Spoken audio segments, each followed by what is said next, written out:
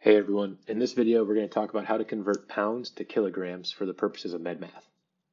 So let's say we have a patient who is 190 pounds and we want to find out their weight in kilograms. It's a really easy two-step process. Step one, you're going to divide that weight in pounds by 2, so cut it in half. If we do that here, we see that we get the number 95.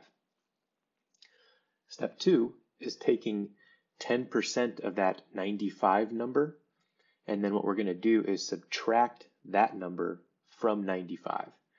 So another way of saying it is we take 10% of the new number and subtract that from itself.